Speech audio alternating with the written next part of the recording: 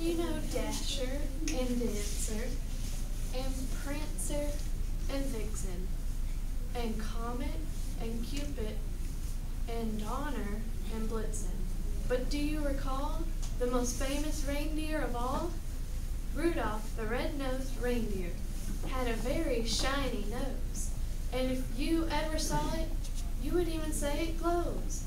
All of the other reindeer used to laugh and call him names.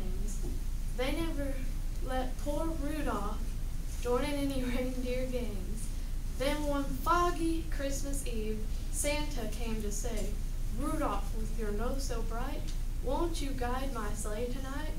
Then all the reindeer loved him as they shouted out with glee, "Rudolph the red-nosed reindeer, you'll go down in history."